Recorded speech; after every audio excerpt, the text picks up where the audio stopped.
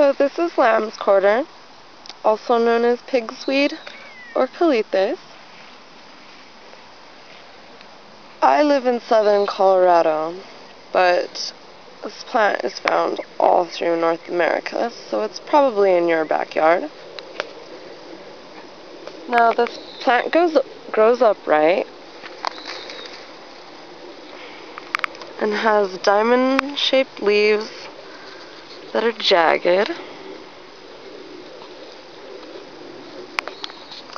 Now, the most important part about this plant is the white film that's on the leaves and plant and stem. The underside is completely covered in it. See how it kind of wipes away? That's a dead giveaway that it's this plant.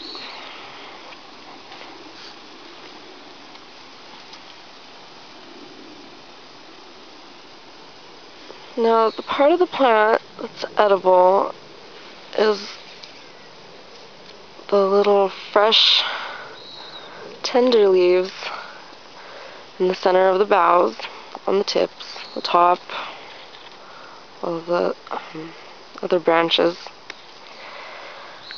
That's the part I'll be using.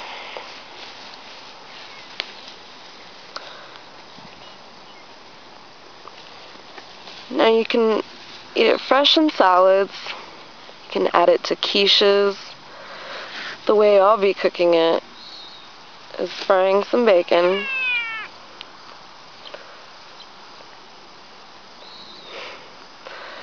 some onions, and then just wilting the leaves a little bit in it and adding some vinegar.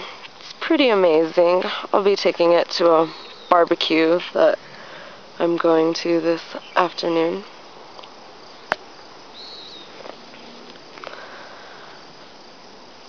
They're high in protein, vitamin A, calcium, phosphorus.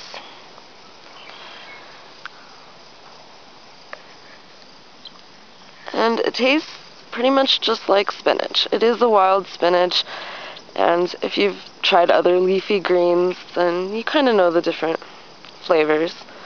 It's not bitter or anything.